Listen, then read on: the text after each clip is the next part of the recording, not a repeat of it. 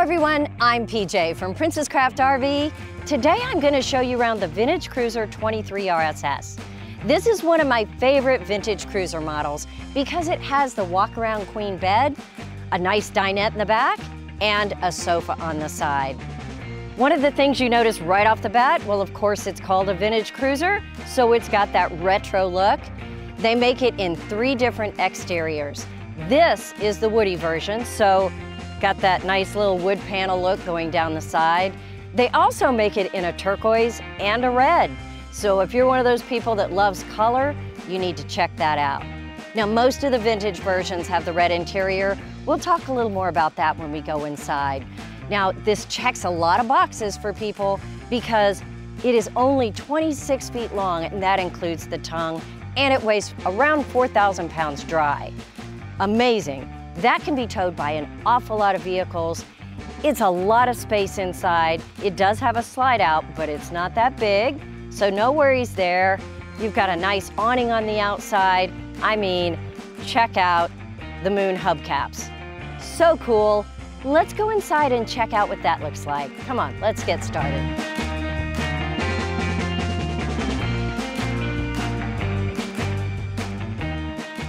Walking in here, first thing I think of is it feels like a cabin.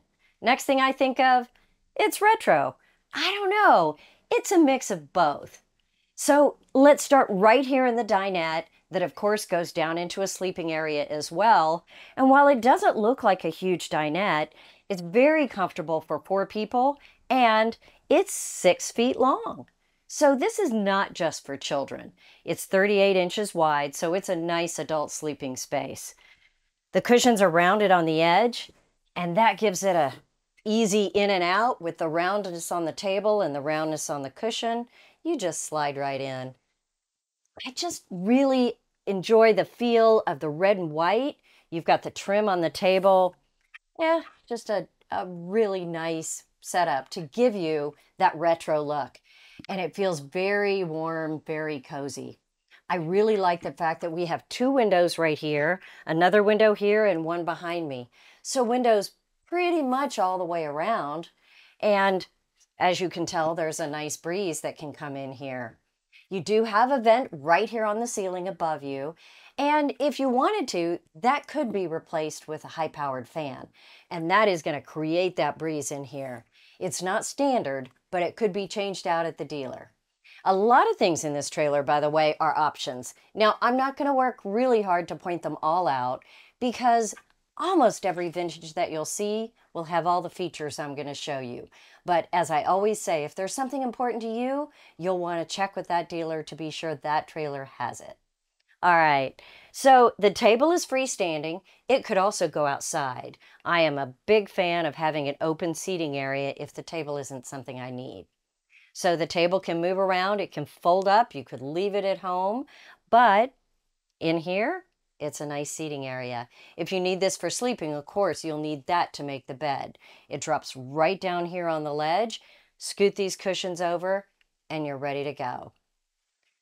They've got really nice lighting here. I think that's one of my favorite things is that they've taken those small touches, that and maybe the cords around the edge of these in a different color, just little things to make it feel finished. I want to show you some things on the other side because this is up against the wall, but on the other side, if you pull this cushion out, you will see, there you go, that there is an open space there for storage underneath that countertop. So a countertop in the back, always useful, but the open storage, a real plus. And yes, there's storage under the seating. In this one right here, there's storage in the back, not in the front. There's some equipment there, but on the one next to the door, it is all open and ready to store all those extra things that you just might need on your trip. Let's look across to the other side of the door. At the end of the cabinet, you have the mount for the TV. You can fit a 19-inch TV here, and that is an option to get from the factory, but a lot of people would prefer to do it themselves. So that can go right here with, of course, all the connections at the top. You see, this is going to say that it is a King control for Wi-Fi. It is pre-wired for that Wi-Fi extender. It is not included in the camper, but it's great to have it pre-wired if it's something that you want. Now down below, you will have the monitor panels for all the tanks. There's 27 gallons of fresh, 33 gray, and 33 black. You'll also be able to see your battery levels, and underneath all the different light switches. The switches for the water pump, one switch is for the gas water heater, and of course the other one's for the electric. So 2 options there to heat your water. Now I do want to point out that along with the switch to turn on the overhead lights, you do have this little blue light right here under the counter. A little hard to see, but it's a great night light, and that switch is here on the panel as well. Down below, the switch for the slide out, and of course the switch for the power awning. Really nice to have all of those features electric right here by the door. A little bit of a cubby underneath. Now it's only about 3 or 4 inches deep, but that would be great for setting down your keys, your cell phone, whatever you need right there. And coming around here, you can see that light underneath this. These white Formica countertops just set off the colors in here, and I love the red trim on them. The trim on these countertops is always going to match the color inside the camper. So let's talk about that for just a minute. You can have the turquoise interior or the red. Just as you would assume, everything that you see here that's red would be this nice bright turquoise, and of course the turquoise stripe on the outside. Now, if you go for a red exterior or a turquoise exterior, that's not considered the Woody package. The Woody package is the only one that has this nice knotty pine on the walls. So if you like the cabin feel in this, you'll want to look for the Woody interior.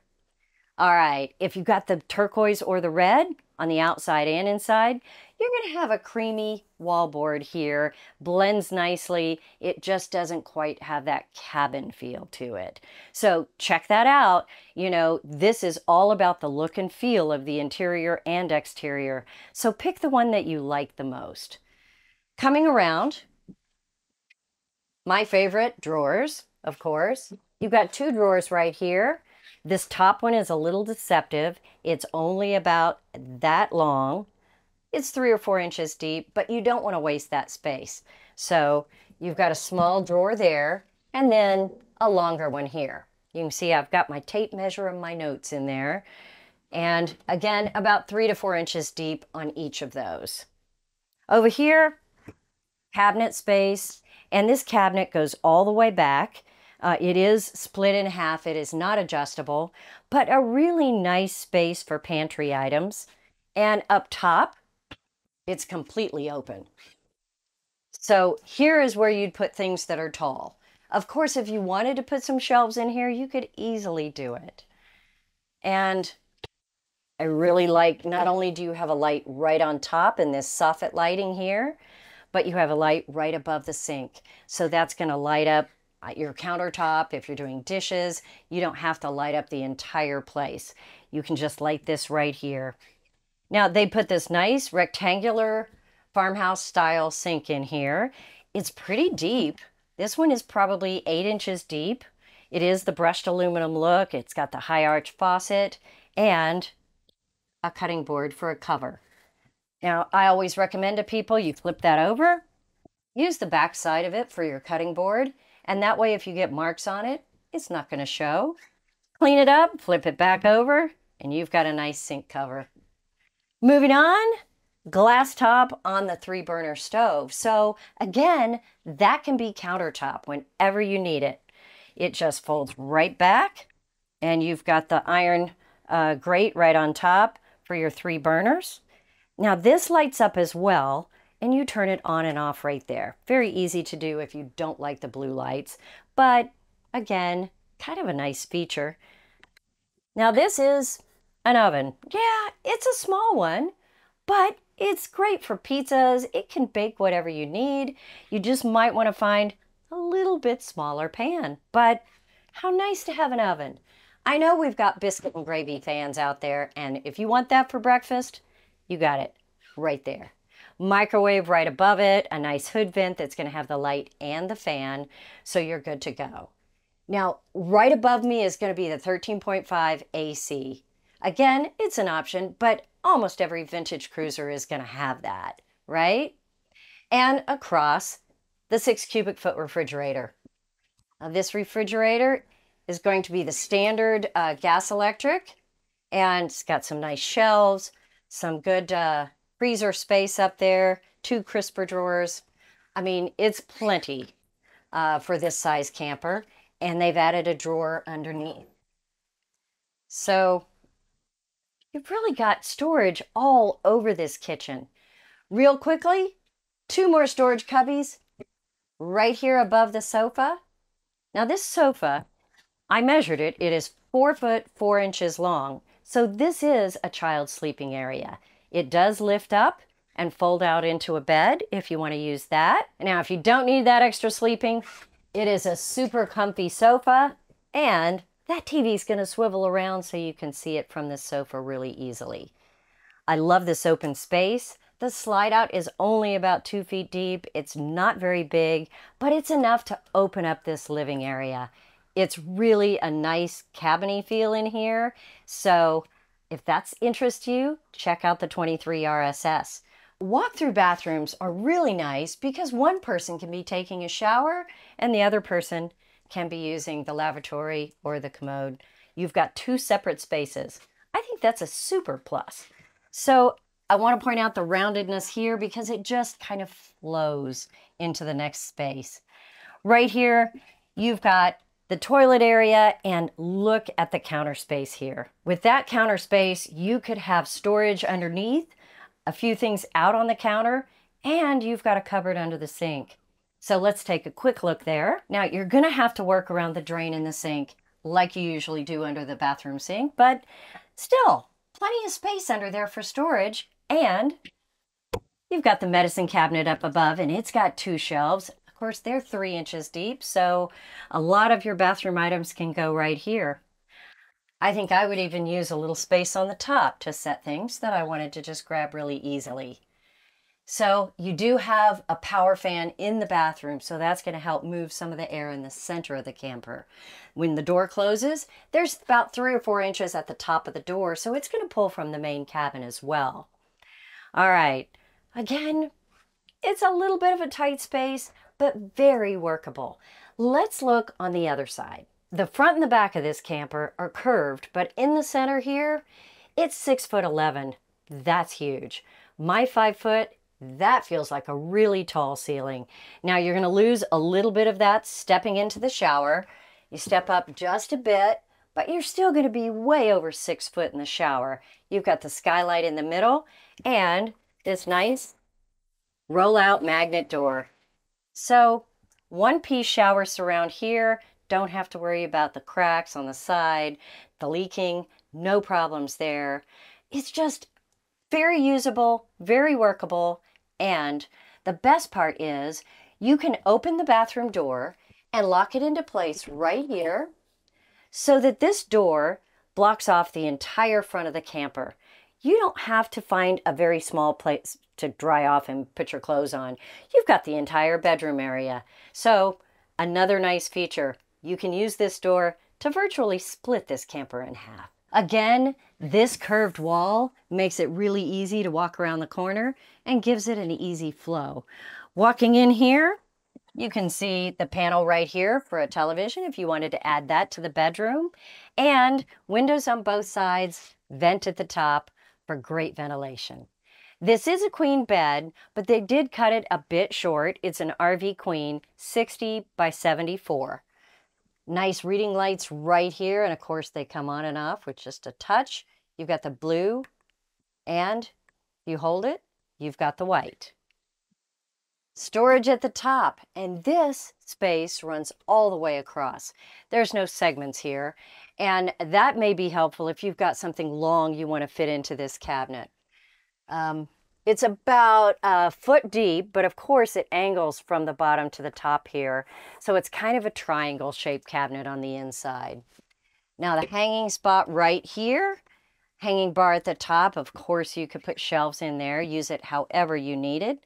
And then a little bit of a bedside table right here in front of it, maybe 10 inches of a bedside table there. You know, you got to point out the nice retro bedspread and the cool pillow shams that are included with the camper just gives it a super nice look. And this cabinetry is just the same on the other side. If this wraparound storage is not enough, there's more right underneath the bed. Let's take a look. Man, that opens really easily. Let's get this out of the way so you can see. Underneath this covered panel is going to be your spare tire, so you don't have to go crawling underneath your trailer in the middle of the night. It's right here. And on the left side, of course, that 27-gallon freshwater tank. I like having that inside because if you're camping, it happens to freeze outside. This is going to stay warm with the furnace. That's nice. All right, this drops just right back down. And I think I've shown you all the basics here on the inside. So let's head outside and take a look out there.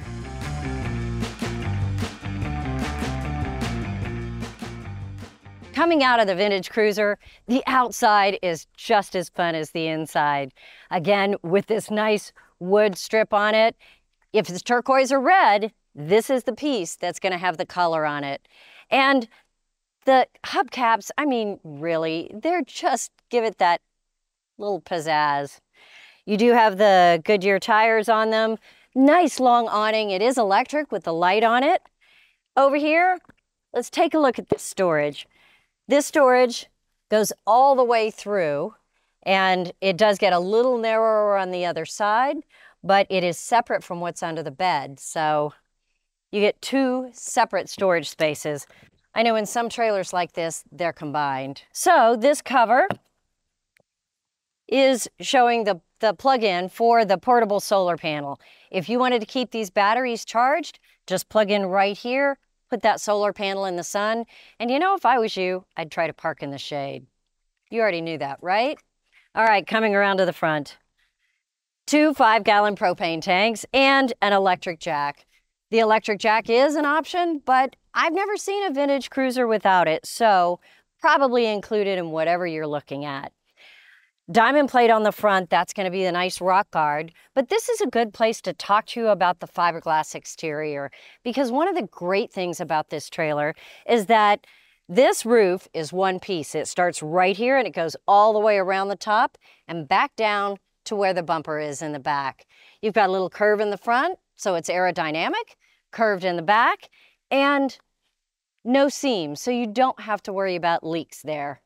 You do have 3 vents on the top, which is really nice, and the fiberglass gives it a nice solid seating. You've got 2 opening vents and then the power vent in the bathroom. You can get a lot of airflow through those vents. Let's take a look right here. Now, these magnetic catches are always so handy. It just flips right up, stays out of your way, and this is the access to the other side of the pass-through. And this is where you would fill that 27-gallon freshwater tank that's under the bed. And stepping back here, your sewer connections are right underneath with the gray and the black tank. Each tank is 33 gallons. What you're seeing in front of the tire is the power bank we're using to power this trailer, because we are obviously kind of out in a field and we are not right next to a campsite or a plug-in. You do have a black tank flush, which is really nice right here. And right next to that, of course, the 30-amp plug that's going to connect you to the campsite or to your house if you needed shore power. Now in the back, water heater. Remember on this one, it's gas and electric. That is an option. And cable or satellite connections right there. City water connection, so if you want to run water straight from the hydrant to the faucet, just connect right here. No need to fill the tank. And then right behind that is a spray port. There is a coiled hose with a sprayer on it that hooks right here, and that's super nice for washing the dog, rinsing off at the beach before you go inside, all kinds of great things. Nice bumper in the back. The sewer hose usually fits right in here if you want to store it there. And you are pre-wired for a backup camera if you wanted to use that. Now, let's come around to this side because I want to talk just a bit about setting up your outdoors living space. They do a nice thing on these vintage cruisers, and that is under the awning, you have the electric plug right here, cable connection right here if you're at a campsite, and this bracket is for the TV. The mount that you saw just inside the door will lift off and hang right here, or you could move it to the back. So if you only wanted to have one TV, it can easily move from that front location to the bedroom location to the outside location. The brackets are the same, and you just lift it off, slide it right in the V, and you're ready to go. I just think that is a great feature built in. Who needs to carry 3 TVs in a trailer this size? Thanks for watching. I know we have some things that maybe we didn't cover in this, so be sure to ask us questions. We're here to help you. I'm PJ from Princess Craft RV. Thanks so much for watching, and I'll see you next time.